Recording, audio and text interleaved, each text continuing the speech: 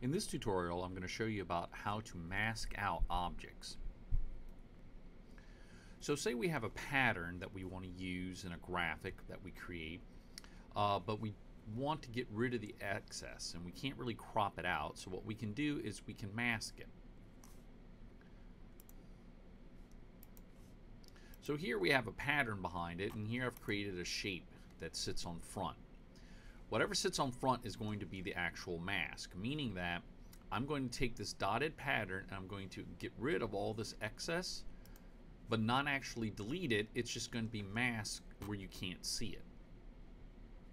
The way we do that is we'll select the pattern, whatever object is behind, and the graphic that's in front, and I'll go to Object, and I'll create what they call a clipping mask, which the hotkey command for is Command 7.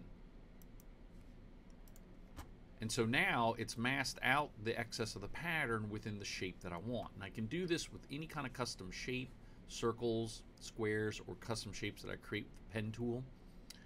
But it's a good way that you can see that the pattern is still there according to Illustrator, but we've just masked this out. You can only do masks with two things. So this pattern and this circle is one. If there's more than, and this pattern was grouped together, so Illustrator sees that as one thing.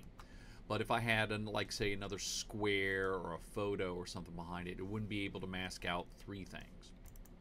So it's a 1-for-1 ratio.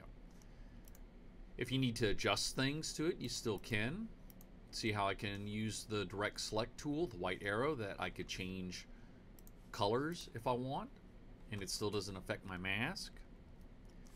And if I want to get all of the shapes back, again, Illustrator sees them there, they're just masked off.